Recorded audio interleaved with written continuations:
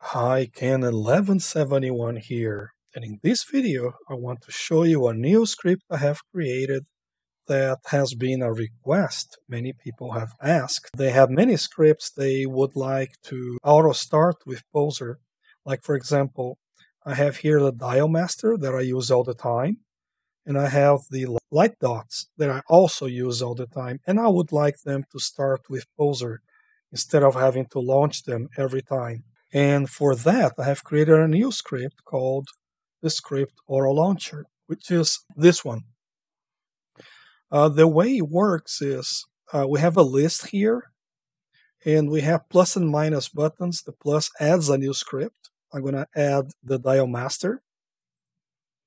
And once it's in the list, if I enable the auto launching, which is this button here, it has confirmed that it is enabled and it has turned orange. Now, every script that shows in this list will auto launch with Poser. This only needs to be done once. It changes a file in the Poser configuration that enables this script from this list to be auto launched with Poser. Meaning I can add other scripts here, for example, the light dots. So now I have the dial master and the light dots added to the list, and I can add and remove scripts from here as long as this button is enabled. The changes I do in this list will not change the auto launching. It just changes which scripts are going to launch. So this only needs to be done once. And for this to take effect, once this button is enabled, you need to restart Poser. But let's say I don't want to wait until I restart Poser. I want to launch them now. And for that, we have this other button here. So if I click this one, you will notice it will launch all the scripts in the list. So, of course, they will still launch next time you launch Poser. But if you don't want to wait until you reboot or restart Poser, you can use this button to launch them now. The order the scripts are in the list, they do matter for some scripts. From some others, it doesn't.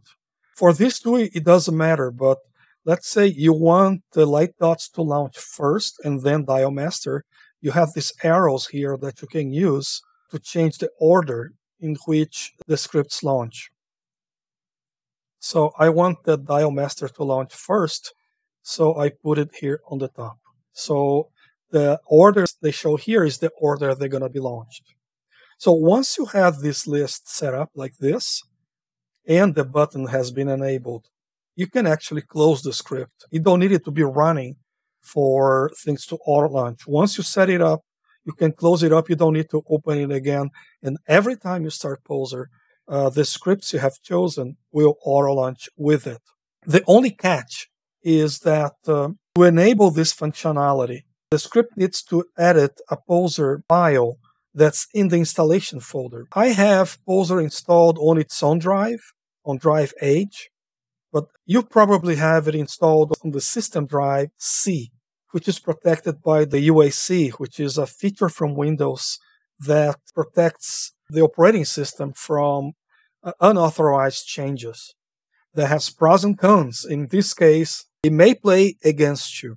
For example, if you have Poser installed on drive C, which is the system drive, let me show you where the file that the script changes is located at. So first locate where your Poser installation is, and then go to your default runtime, then Python, and then Poser scripts. Inside this folder, there is a file called the Poser startup, which is this one here. You will notice it has a copy here called the backup. This is created by the script. So whenever it changes this file, it creates a backup so it can restore back to how it was before if you disable that button. Let me show you which button it is. Let me launch it again. This button here, if you disable it, let's click it now. It has confirmed that it has been disabled. You'll notice the backup file has disappeared, meaning that the file now has been restored to how it was before.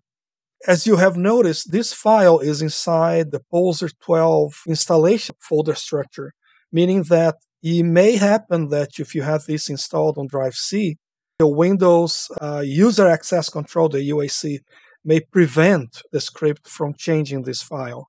So let me show you what it looks like before you enable the script. So if you scroll down all the way to the bottom, it ends with this load add-ons. And this is where the line is going to be at. It's just a single line that the script adds. So let me close this now and enable the script auto launching again. And let's open the file and take a look what happened. You will notice here that at the bottom of the file, a new line has been added, this one here. And what it does is it tells Poser where my launcher is. And this folder location here will vary depending on how and where you have installed your runtimes and Poser. In case the Windows UAC, the user access control, gives you access denied when you try to enable the script for auto launching, this button here. If you try to enable it and you get access denied by Windows, you can come here and open this file in any text editor you like Notepad, and add this line here. I show this in the manual. If you click this question mark here, it opens the PDF manual, and it has a section here called the Windows UAC Perils. And I give you guys instructions here on how to locate the file, what to add to it, and just read the manual here, and it will tell you to add this line manually in case you get access denied if you try to do it automatically from the script. So what you have to do is you have to locate where your script auto launcher was installed, and inside that folder there is a classes folder, and inside that folder there is this file here.